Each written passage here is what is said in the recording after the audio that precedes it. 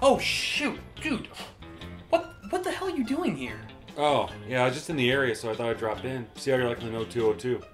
Dude, how the hell did you get in here? Bathroom window was open, so I just crawled in through there. Pretty easy. By the way, your AC was like not even on, man. It is hot in here. I had to crank that. These chips are pretty good. Okay, maybe not that one. Did you know that you only have basic cable? Mm-hmm. Like yeah, basic. Sure. So, dude, what do you want to watch on Netflix? Okay. Not everything belongs in your living room. For a quiet and compact companion, check out the Node 202 from Fractal Design. You can find more info in the description below. What's up, guys? So back in June, I posted my review of the PCS Plus R9 390X from PowerColor, and apart from a few minor setbacks, the card earned my vote of confidence. Well, this month, the Taiwanese manufacturer has introduced a similar card to the market that now sports a more sophisticated cooling solution. This is the PowerColor Radeon R9 390X Devil, but unlike the fiery demon himself, this card aims to stay vastly cooler than the competition thanks to its hybrid air and liquid cooled design. Under the hood, however, we're essentially dealing with the same enhanced Hawaii XT GPU on the 28nm GCN 1.1 architecture with 2816 stream processing units and 8GB of GDDR5 on a 512-bit bus. We do get a slight core clock bump from 1060 to 1100 MHz and a 1 or 2% increase in memory clock speed to 1525 MHz.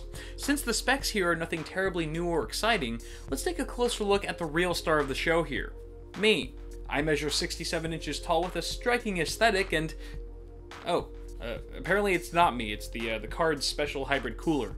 Guess we're saving the best for last. The special design uses an all-in-one liquid solution to cool the GPU, while a 90mm fan and modest heatsink take care of the VRM and other components.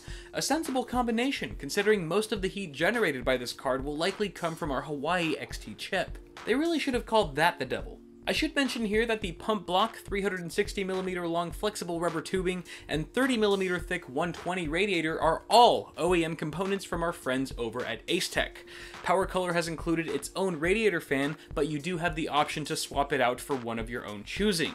There's also nothing stopping you from slapping on a second fan for a push-pull setup.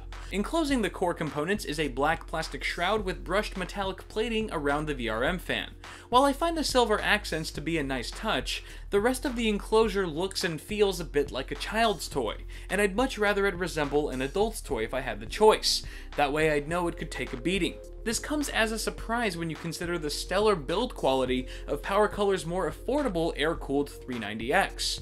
The card feels somewhat light for a card of its size, and tapping the shroud creates an off-putting hollow sound, probably due to the lack of a heatsink in place of the pump block.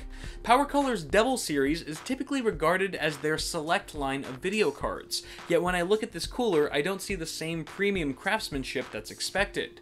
Whatever this card sold its soul to the Devil for, it clearly wasn't its good looks. On the front, you get a small BIOS switch for separate custom profiles, a hybrid LED that lights up white, and a single 8-pin and 6-pin PCIe connector.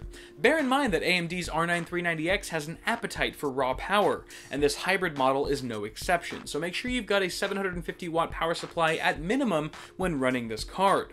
Up top, PowerColor has included a reinforced backplate with some Devil branding that spans the full 270mm length of the PCB and cooler. I should also warn not to be fooled by the card's pair of PCI slots. The monstrous height of the shroud in fact gives this card a 3-slot design, which will most likely hog up the PCI slot directly beneath it while giving less breathing room for that 90mm fan should you opt for a crossfire configuration. Finally, on the back, you get a nice mix of video outs, including DisplayPort 1.2, HDMI 2.0, and 2 dual-link DVI. Now moving on to the card's actual performance. It is well known by now that Hawaii XT isn't the best overclocker, but thanks to the card's hybrid cooler, I was able to bump the core clock frequency to 1170 MHz. That's 45 MHz more than I was able to push the PCS Plus 390X on air. Surely the higher clock speed would translate to slightly better gaming performance, yes? Unfortunately, that wasn't the case at all. Oddly enough, running all 5 of the tests that were used with the PCS Plus 390X yielded the same frame rates across the board. In fact, the results were so identical, at most a 1 frame per second difference, that I didn't even bother making benchmark slides for this card. If you want to see how the 390X Devil performs, just look at the benchmarks on my PCS Plus 390X video, because there's virtually no performance difference between the two, in terms of frames per second. Now, I'm not sure if I just got unlucky with a sluggish GPU, or if this has something to do with how PowerColor bins their chips.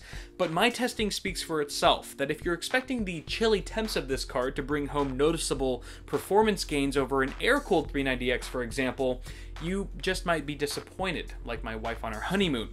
Perhaps not even liquid cooling can make an overclocking beast out of the 390X. What the hybrid cooler can do, however, is make your GPU downright frosty, and this is by far and away the devil's saving grace. Throughout my testing, the chip stayed at a frigid 51 degrees Celsius, a colossal 17 degrees cooler than the PCS Plus. That's an incredible feat when trying to cool a hot-blooded chip like the Hawaii XT.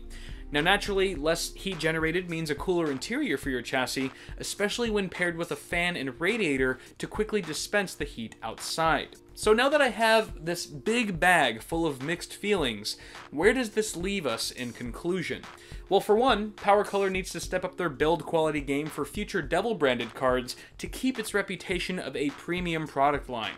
Additionally, the 390X wouldn't be my first GPU of choice to slap a liquid cooler onto, given its low ceiling for overclocking. Now that being said, overclockers would probably get more mileage out of a similarly priced GTX 980, assuming they're willing to trade an AMD set of technologies for NVIDIA's. Now, if your heart is still set on a 390X, I would personally favor the PCS Plus model, which currently retails for about $70 cheaper. However, if you don't plan on overclocking and superior thermal conditions are your top priority, you probably won't find a cooler 390X on the market than the 390X Devil from PowerColor.